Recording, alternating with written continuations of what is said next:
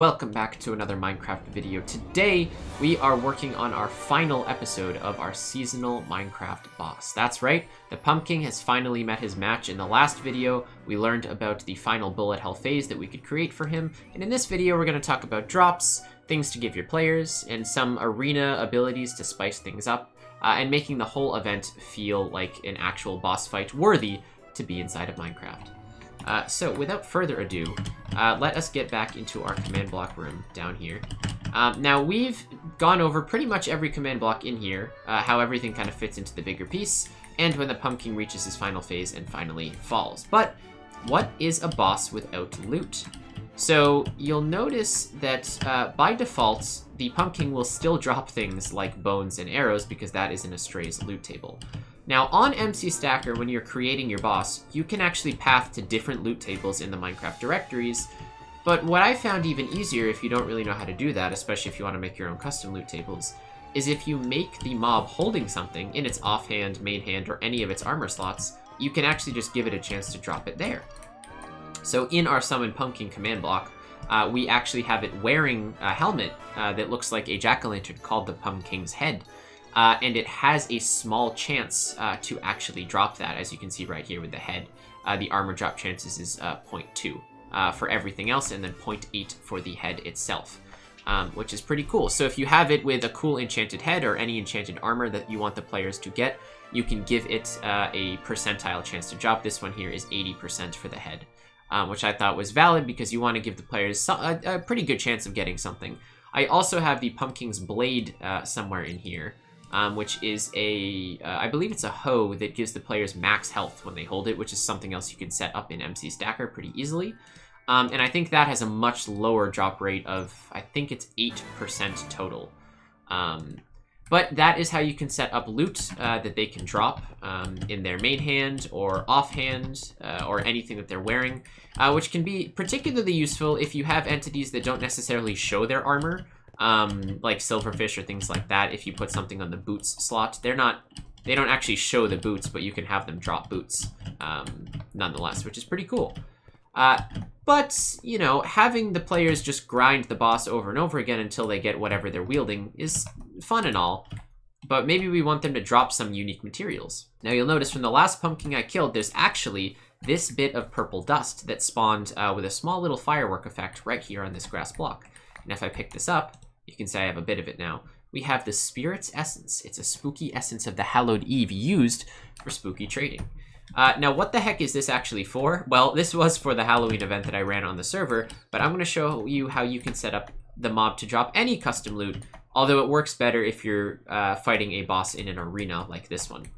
So if you come onto our Remove Pumpkin chain all the way down here, I think it's one of these towards the end. Remember, you got to set all of your scores back to 0 once you create all of the scores that you want to.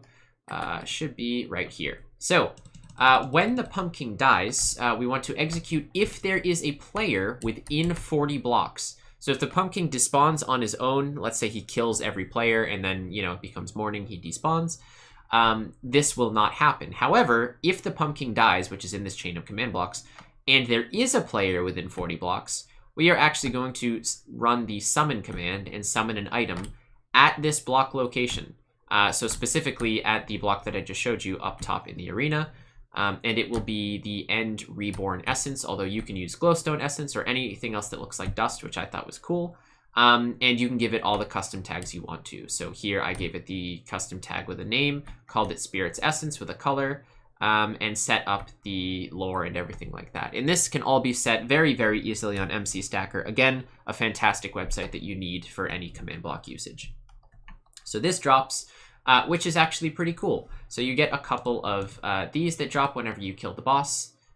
Specifically here, if you go into count, you can set how many. I set 4, so every time the boss is killed, you can have it drop 4. You can actually change this, so if you want it to only drop as many players as there were, you can execute it as every player at every player, and then it will act not just the nearest player.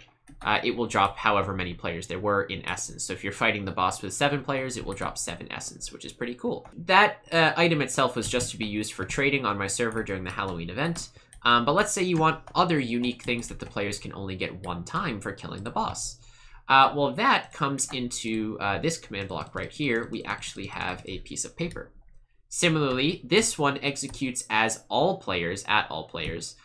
So this is just for the amount of players that there are. And we're going to actually summon the item into the player's inventory or directly on the player with 0.5. So it looks like it just zaps into their inventory. And what this is actually a bit of paper that has a shining enchantment on it, just so it looks a little sparkly, with a couple tags such as the name as a Hallow Eve title with a whole bunch of lore. I can actually just show you. It's in my inventory right here. A ticket that marks the title of slaying the pumpkin. Use it at the Hall of Heroes to redeem your special title. So what this is, it spawns for every player that was around the arena when the pumpkin dies, just one per player. And what it means is you can actually redeem this on my server to get a special cool title in front of your name when you're walking around and chatting. So, long story short, if you leave any item in this kill pumpkin chain and have it execute at the nearest player or at all players, it will only ever happen if there's players near the pumpkin when it dies. You can have it drop any cool item you want.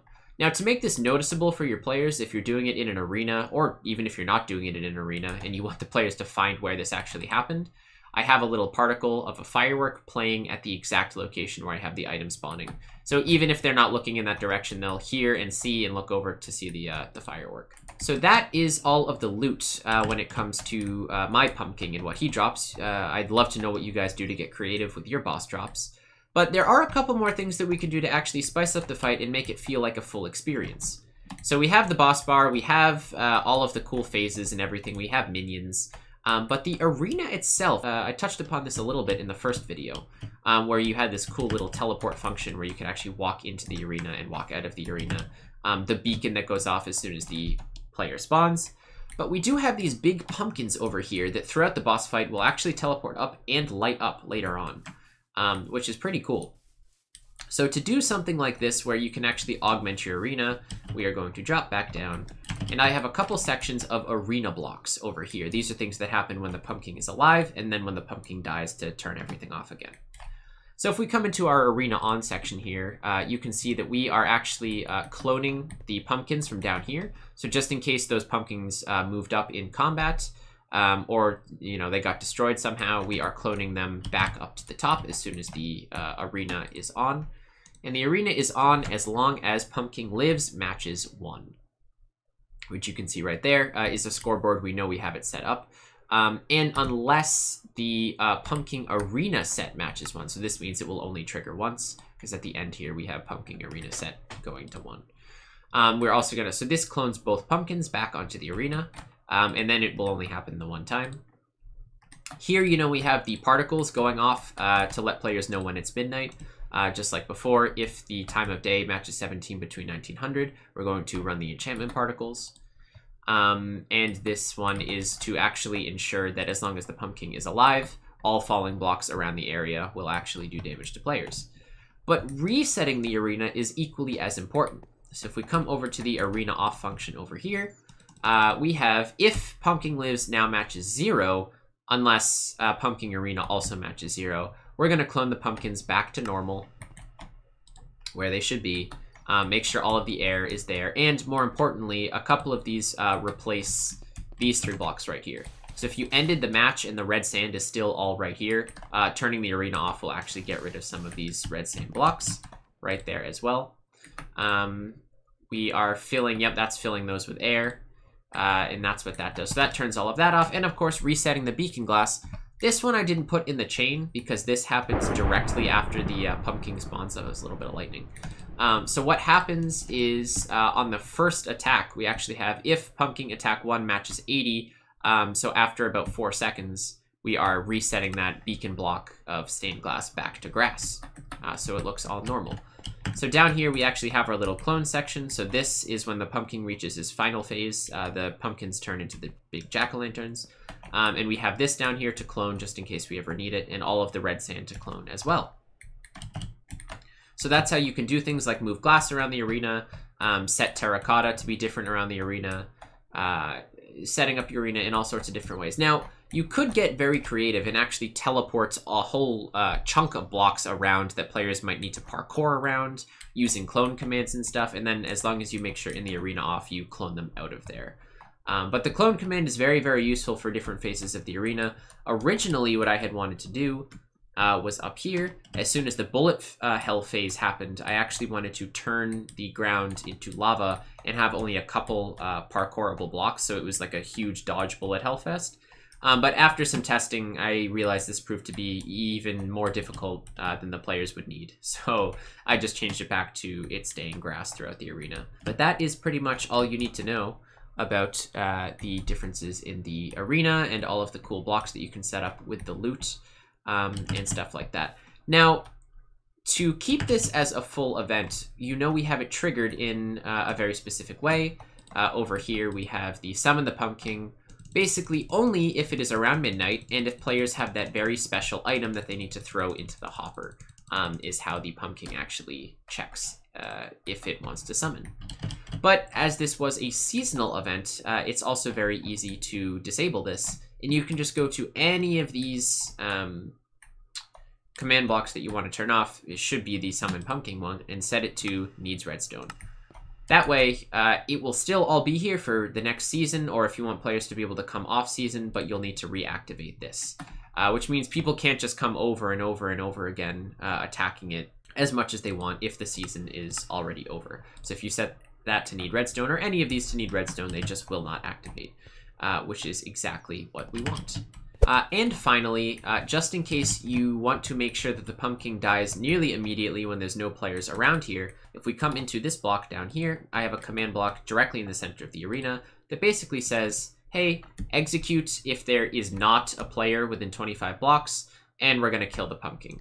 This means if players somehow manage to Ender Pearl glitch their way out of the arena to cheese the pumpkin a little bit so they can't get damaged by the bullet hell, well, if they leave the arena, the pumpkin will die on its own. And remember, unless players are within 25 blocks, the command block down there, it will not actually drop any goodies. So leaving the arena to cheat the pumpkin will not work under specific circumstances, which I think is always an important thing to do. Well, as the sun rises on our final tutorial video, we've done it. We've successfully set up a boss encounter with the pumpkin and the arena with a couple of different phases, health drops, and the whole sort. So before I leave the video today, I just want to give a big thanks to all of you who are watching the series. Let me know if you guys come up with any cool designs for any of your boss monsters, if you want to see more of this kind of stuff. It was really, really fun to put together, and I was honestly very shocked that I was able to do all of this in vanilla using just command blocks. It took a little bit of a toll on my server, but the players all really enjoyed it, so that was definitely worth it. And before I leave, I am going to leave you guys with an actual battle of the finished product of the pumpkin. So until next time, guys, see you.